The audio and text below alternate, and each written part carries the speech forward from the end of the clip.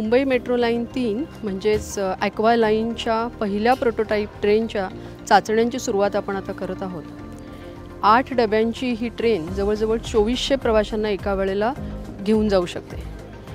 ह्या लाईनचं नाव aqua line असं आहे आणि त्याला साजेसीच या ट्रेनची जी रचना रंगसंगती आहे ती केलेली आहे. मुंबईला लाभलेला समुद्रकिनारा, इथली मरीन इकोसिस्टीम या सगळ्याचा विचार करून हा रंग या मेट्रोच्या ट्रेनसाठी आपण निवडलेला आहे. त्याच्यातलं जर डिटेलिंग जरी आपण बघितलं ते सुद्धा त्याच्याशी साजेसं असंच आहे. या ट्रेनमध्ये सध्याच्या अत्याधुनिक मेट्रो सिस्टीममधल्या ज्या काही यंत्रणा असतात त्या सर्व यंत्रणा ह्याच्यामध्ये आहेत. The bogies of MML3 fulfill the highest fire and smoke proof as per European standards. Interiors have an aluminum lining and passenger seats are made up of stainless steel and don't catch fire easily, having good corrosive resistance properties to counter the climate changes to sustain these metro cars throughout their lifespan of 35 years. The body has been tested for water tightness to see that these waterproof trains are leak-proof and no water seeps in from sides and maintain smooth flow for the commuters.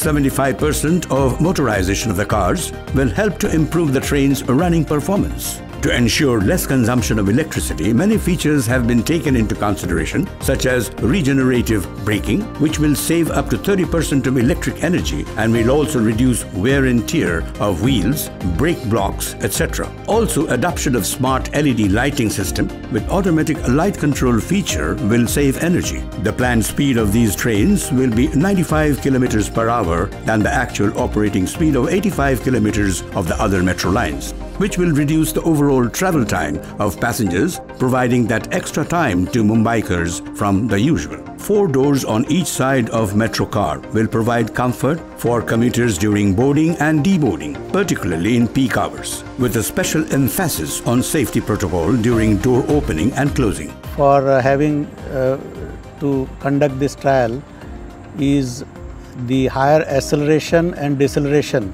which has been chosen for this train to optimize the train running times.